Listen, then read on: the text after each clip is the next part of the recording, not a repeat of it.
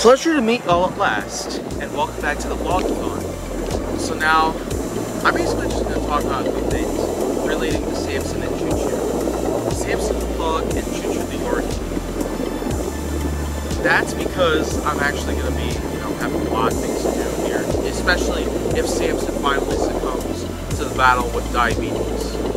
Because if you don't remember what I talked about back in January, I had already found out that Samson had been inflicted with type 2 diabetes and was suffering from a massive load of symptoms. And all of these symptoms that have been arranged, they have continued all around, except for some side effects that came along with some of Samson's medication.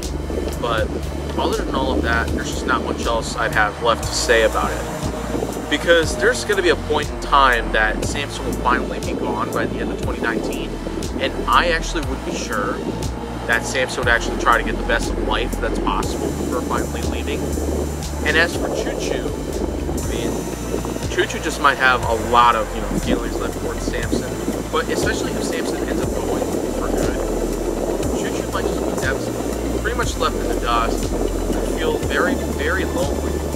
And I really would not have much else left to probably talk about here. Although I would actually point out real quick that Samson might have, some life left, because it's already been confirmed that the more alive we keep Samson around, then the more better of a life we'll probably find for Samson.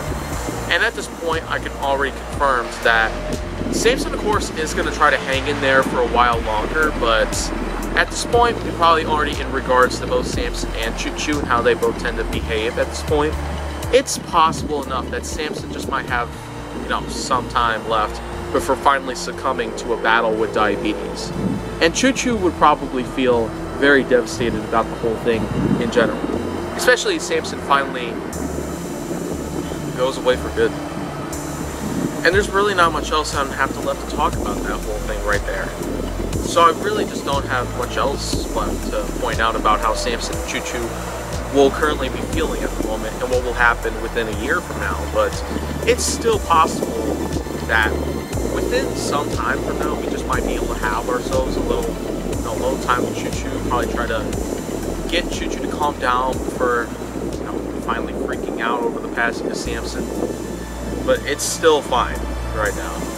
Samson is currently doing at it pretty well, and there's still some pictures of Samson and Choo-Choo that I can probably have on my Twitter or Instagram, just so people can keep in mind about how Samson's condition is at the moment, and just so they'd be able to get to know more about Choo-Choo the Yorkie. So that's pretty much just about all that I have left for this whole vlog right here, but there's still a lot more vlogs that I'd probably have along the way.